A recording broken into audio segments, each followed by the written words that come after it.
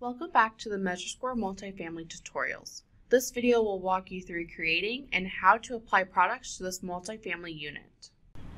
At the top of the product service panel, you have the product service database where you can use the sample list we provide, or you can create your own database.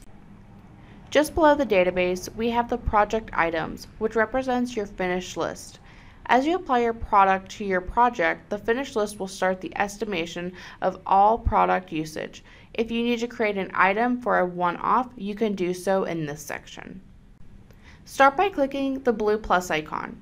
Enter the number SKU or product name and select the type.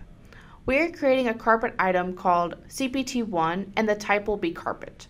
The color will be green and the roll will be 12 foot. If you have any repeats, you can enter them here.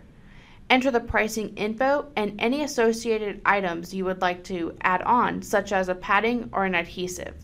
Once that is done, you can click Save in the bottom right. Next, we will create a tile. Click on the blue plus sign and then start a new product. Enter the information and select Tile as the type.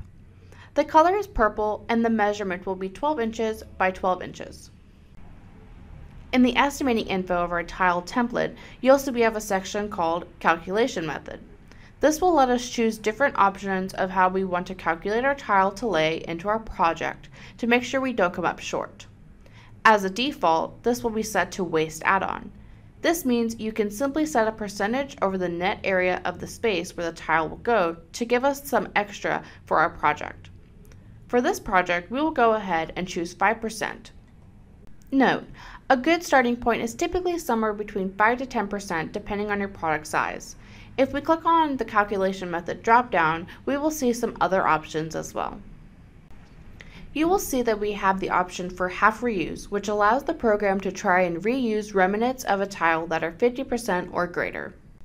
Cut and fit will allow the program to try and reuse remnants of a tile that are smaller than 50%. No reuse will tell the program to assume that each piece in a room will not be reused no matter how much of the tile remains. Now let's create a linear item. This wall base will be 4 inches wide and the color will be yellow.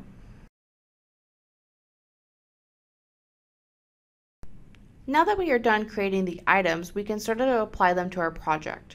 Similar to applying doors with the left click and left click to drop function, you will follow this process for all of your products. First, let's apply the carpet to the rooms, living room, all of the closets, and lastly, the stairs that are off to the side of your project.